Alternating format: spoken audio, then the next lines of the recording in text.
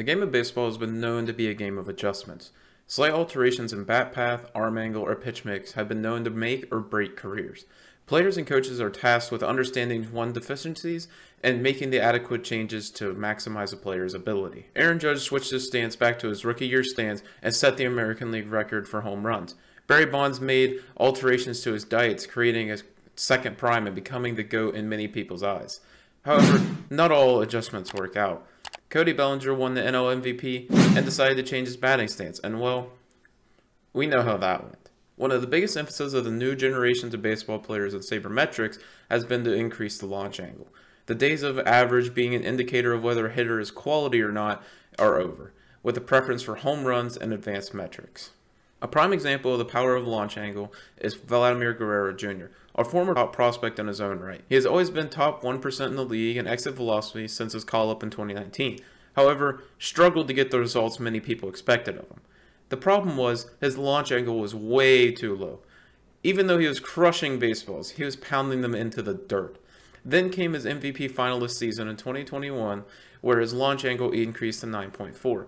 Here he saw career numbers for his young career, and it took a never-before-seen feat by Shohei Ohtani to keep him from winning MVP. While I'm not saying bryanhayes could reach that same level of heights for his offensive game, an increase in launch angle would do him some good. So far in his young career, Hayes sits in a 4.4 average launch angle. Not so coincidentally, his best season comes from the year his launch angle was the highest at 7.4. When looking at the underlying numbers such as exit velocity and sweet spot percentage, it shows there is some level of competency within Hayes as a hitter. Baseball Savant has this neat tool where it pulls data of hits at every hit speed and launch angle. So if I go ahead and put Hayes' current averages in, this is the result you get. As you see, it yields a lot of infield grounders. That can sometimes be random whether it's a hit or not based off defensive position. However, if you simply increase the launch angle by 5%, which is still around average, you see a massive jump in expected batting percentage and doubles. As someone who will never be a true power hitter, I would love to see Hayes use his bat-to-ball skills to find more gaps, line drive singles that drop in front of the outfielders. You see, bryanhayes does not need to become an elite level hitter to provide an immense amount of value.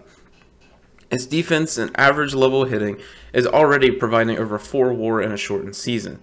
The improvement, it's right in front of him.